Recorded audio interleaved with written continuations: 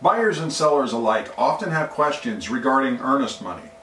Today, we're going to take a look at earnest money and help answer several questions, including what is earnest money, how much is the right amount of earnest money, and if the contract falls through, who keeps the earnest money? And we're doing it right now on your Monday Morning Markus Minute.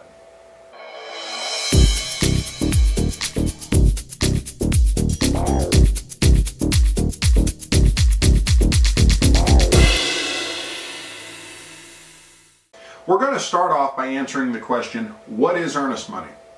When a buyer makes an offer on a property and the buyer and seller agree to the terms, the buyer, in most cases, is required to put down a certain amount of earnest money. This is essentially a good faith deposit showing the seriousness from the buyer for purchasing the property. This money does not go directly to the seller. In fact, at closing, the amount of money in your earnest money deposit is applied to your down payment. And if you're selling a property and was hoping to get your hands on this free money, it doesn't work quite like that. In most cases, this earnest money is used to open an insured escrow account and is ultimately held by an escrow agent, which here in the Kansas City area is typically a title company. This leads us to another question. How much money is the right amount of money for a buyer to include in their earnest money deposit?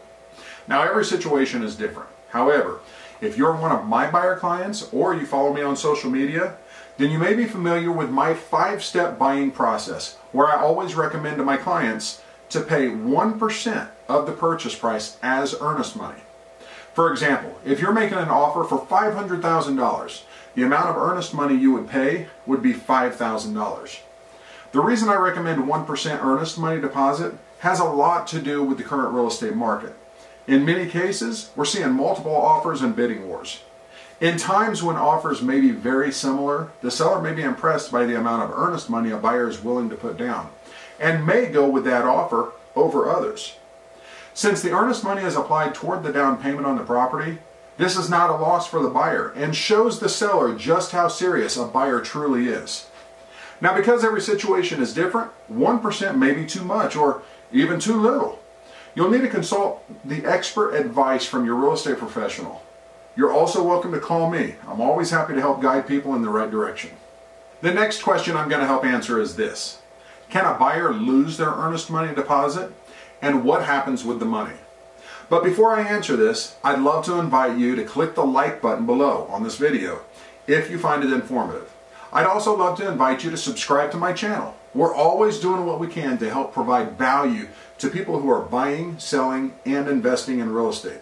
People just like you. Now, where was I? Oh yeah.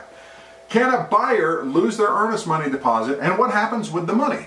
The Residential Real Estate Sale Contract, recognized and maintained by the Kansas City Regional Association of Realtors, outlines the responsibilities of both the buyers and the sellers.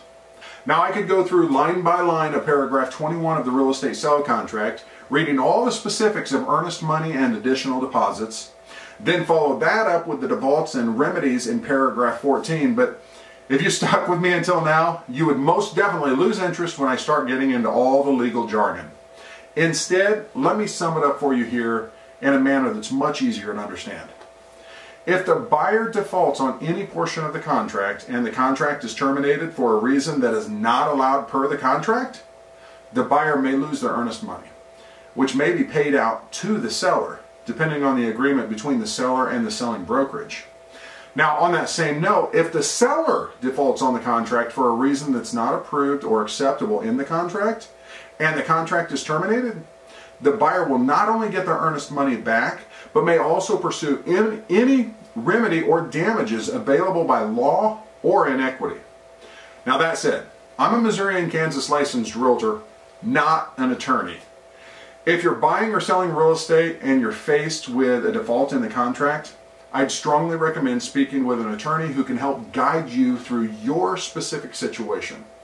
Now, if you or a friend or family member are planning to buy, sell, or invest in real estate anywhere in or around the Kansas City metropolitan area, I would be happy to help guide you through the entire process. Feel free to reach out to me by phone or text. My phone number is 816-332-1116. My team of real estate professionals and myself, we're here for you. We're your one step to a successful real estate experience. Thank you so much for watching, and have a great day.